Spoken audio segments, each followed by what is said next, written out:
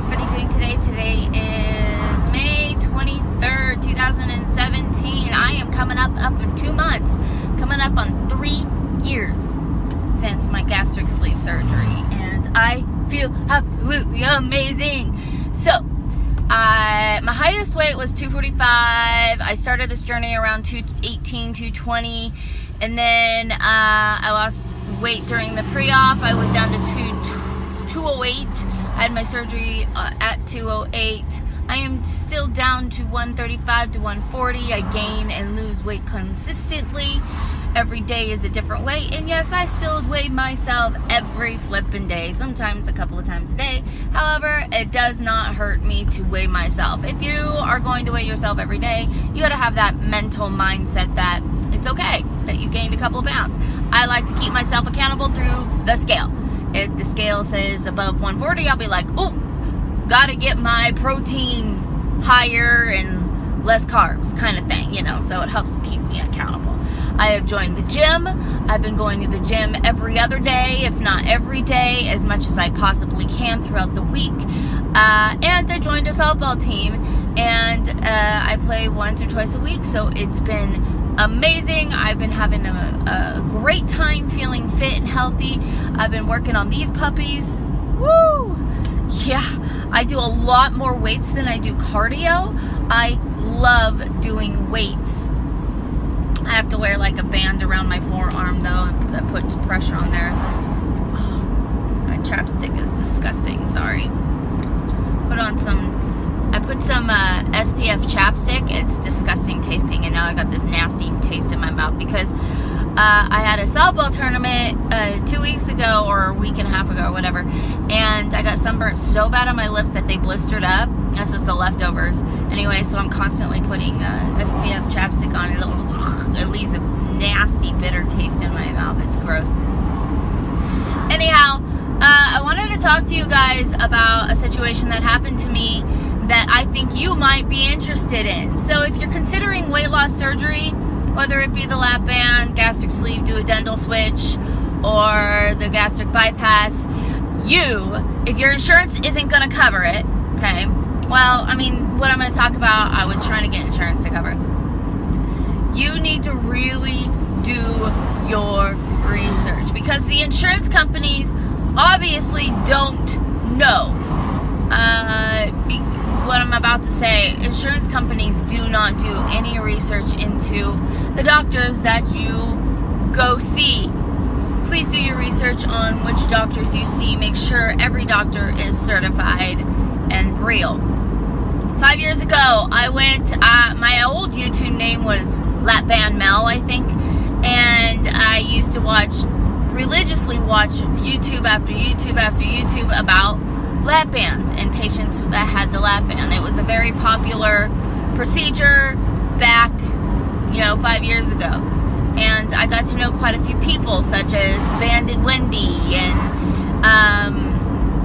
Banded Steph, and I mean, there was a lot of people I'm still friends with today from watching their YouTube channels.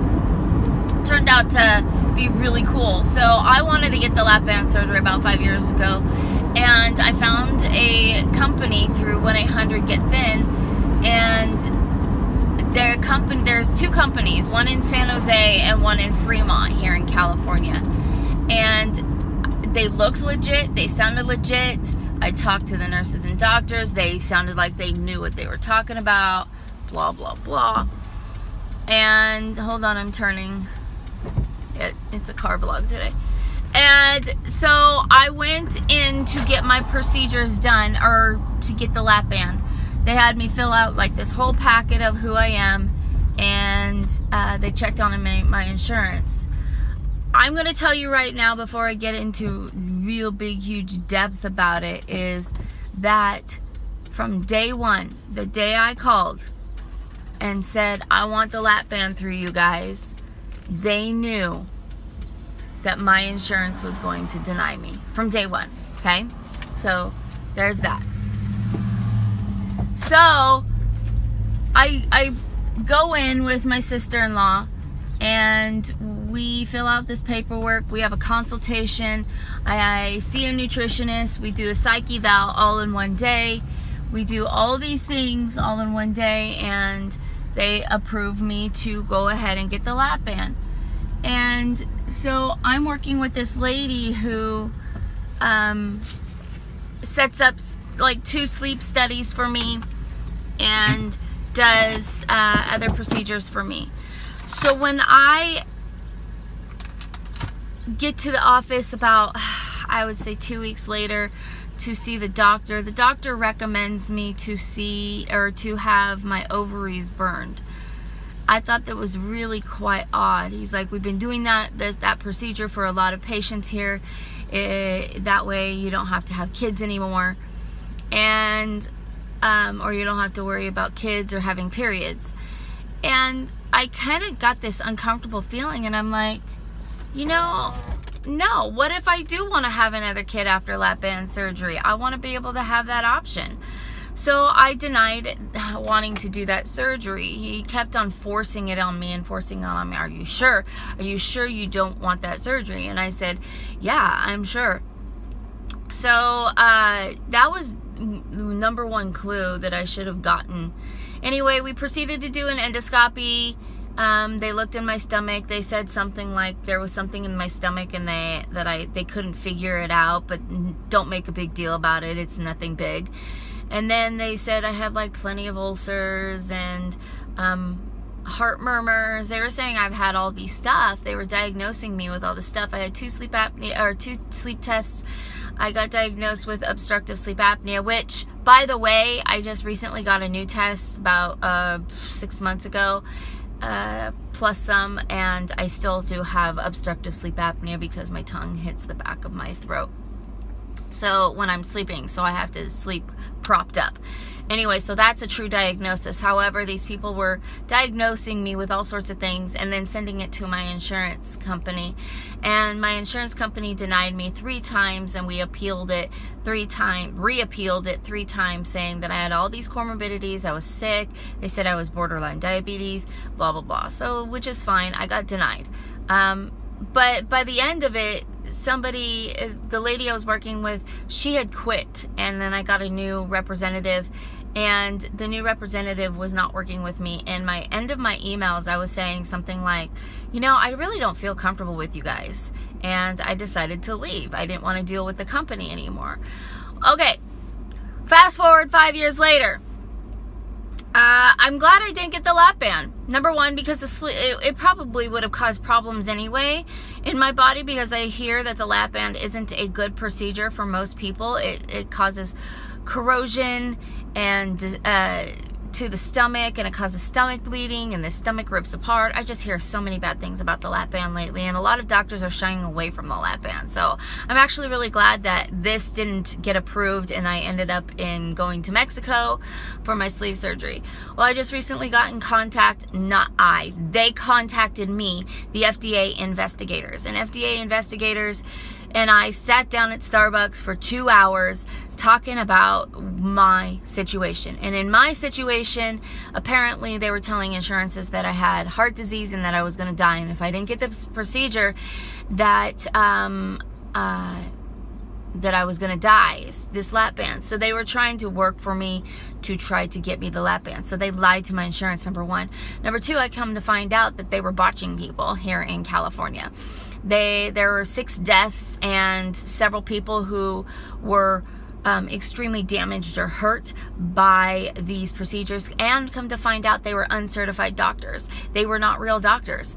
And I felt very violated and hurt, especially because they were trying to force me to burn my ovaries, and they put an endoscopy down my throat. One lady, I hear one person got their throat on the inside sliced, and now they don't have any vocal cords, and during the endoscopy. So I feel very, very, very lucky, and I'm so glad I went with my gut feeling that I did not go through with these procedures, and I am glad that the insurance denied me for a lap band. There's a reason for why this happened, and I am certainly feel very, very lucky that this did not go through. I am one of the lucky ones. However, the company wanted to charge me $64,000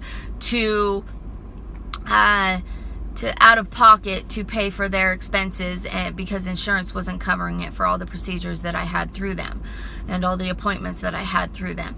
And I traveled 2 hours to this doctor twice a month or something like that, supposed doctor. Well, anyway, come to find out, they're probably going to end up getting arrested because obviously they got sick. They killed several people. Unfortunately, there were several deaths because of these people. They were uncertified doctors. I feel absolutely horrible. It's not right. And I just want to let you know that whoever is afraid to go to Mexico, don't be. You know, right now, in my situation, I trust the Mexico doctors that I went to through alighterme.com than here in California. Oh my gosh, if botching is going to happen, it's going to happen anywhere. Anywhere. There's dishonest and horrible people that are greedy for money. They were pretending to be doctors and performing all these procedures on people so they can get insurance's money. And come to find out, like I said before, that they knew from day one that I was going to be denied, and yet they played me, and they still played me, and they made me still go through all these things. And then by the end of it, they're like, well, if you want to start over, we can start all the way over. And I'm like, no, I'm not starting over. So that's why I left that company. And I fought the insurance. I called the insurances myself, and the insurance said, heck no, we don't do bariatric surgery. They used to. My insurance used to. That's why I decided to do this. And then come to find out, they got rid of that rule, saying it was a cosmetic surgery, when bariatric surgery is not cosmetic. I disagree with that statement and that policy. Look, non-scale victory. Woohoo. Anyway, so I wanted to come to you guys and let you guys know that if you're going to do it in Mexico, do it. Especially with the company I went through. They are 100% certified and amazing people, and I do not regret going to Mexico, Tijuana, Mexico, to have my surgery done. This actually made me feel a whole lot better about promoting it. Dr. Elias Ortiz was my doctor, and there's other doctors there that are 100% true and real, and they take very good care of you. And I am so glad that I paid my way to get it done in Mexico. I'm glad I did my research after the fact, because I did a lot of research on Mexico doctors. I did a lot of research on who to go to. I was recommended to go to alighterme, so I did a lot of research on them. I talked to them personally several times over the phone, and they showed me their certificates, so I was able to get proof, and I checked them on the Better Bureau and all that other stuff. So what I'm saying to you is do your research, because here in the USA, even here in the USA or any other country, it can happen.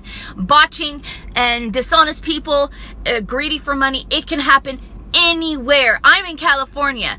California is an expensive state, and if you're a doctor, you can get paid well. So I could see why people would want to try to represent to be a doctor, because you get paid really well here in California as a doctor. So I wanted to come to you guys and let you know my story and my experience, that that I am absolutely truly grateful for my gut. I am truly grateful that nothing serious bad happened to me, because anything could have happened, even death.